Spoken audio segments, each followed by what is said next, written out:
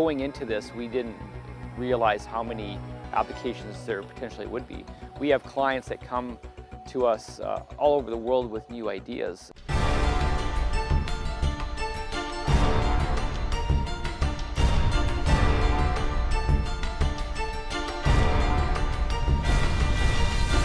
We started the company in 1998, mostly as a remote control toy company. And we started building blimps, radio control airplanes, and helicopters. So the functions on this particular app are shutter. So you take a picture. We'll go this way here, and then we'll tilt the camera. Not normal remote control helicopters, ones that have 4 propellers. So they're called multi-rotor helicopters. And the benefit of that type of helicopter is there's very little maintenance. And what we started to do on these helicopters is put video cameras on them. And what we didn't realize at the time, we were onto something quite big. And now in the whole industry, you see all sorts of multi-rotor helicopters with video cameras. We were pretty much the first, and I think we're the longest running manufacturer of multi-rotor helicopters in the world. One thing that we realized back then was it was still too hard to fly. So then we brought on engineers to help us develop a control system that would enable the helicopter fly via GPS. And that sort of opened up a lot of possibilities. Now to take off, you're going to advance the left joystick just slightly and bring it back to center, and it's going to do its takeoff thing. Okay, so go ahead. We believe people should have a good experience first off using our equipment, and part of that is understanding the equipment very well and being able to use it in a capable manner. Okay, so I'm going to give you control now. I want you to move it just slightly forward. The other thing that we didn't anticipate is the law enforcement use of this technology. So we've come a long way from creating a product that was suitable for hobbyists to now building products that actually can save lives. So the police departments that we sell to are all over the world, in Australia, United States, Canada, and the RCMP and Saskatoon City Police being one of the early adopters.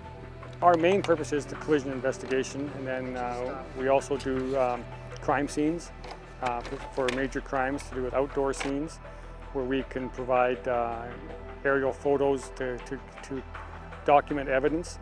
And then we also have been assisting on search and rescue and tactical situations with the emergency response team.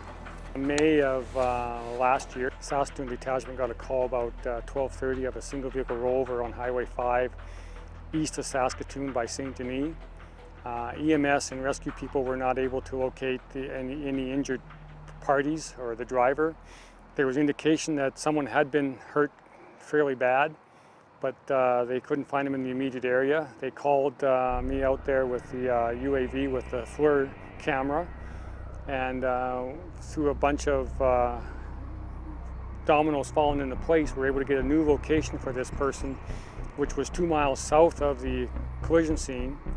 And with the use of the UAV, we were able to spot a heat signature in the area, and with the UAV in the air, we're able to direct rescue people to that heat signature, which turned out to be the injured driver in very critical condition, suffering from hypothermia.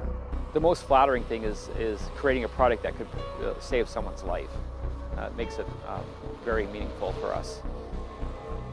Our name is really describes us well, Draganfly Innovations, and we learn a lot from our clients and feedback from our clients as to what is working for them, what they would like to see. We are able to take that information and make changes as we continue on our journey to improving our systems. Another application that our customers are using is industrial applications, where they're doing inspections of power poles and all sorts of different structures, FLIR stacks, that sort of thing.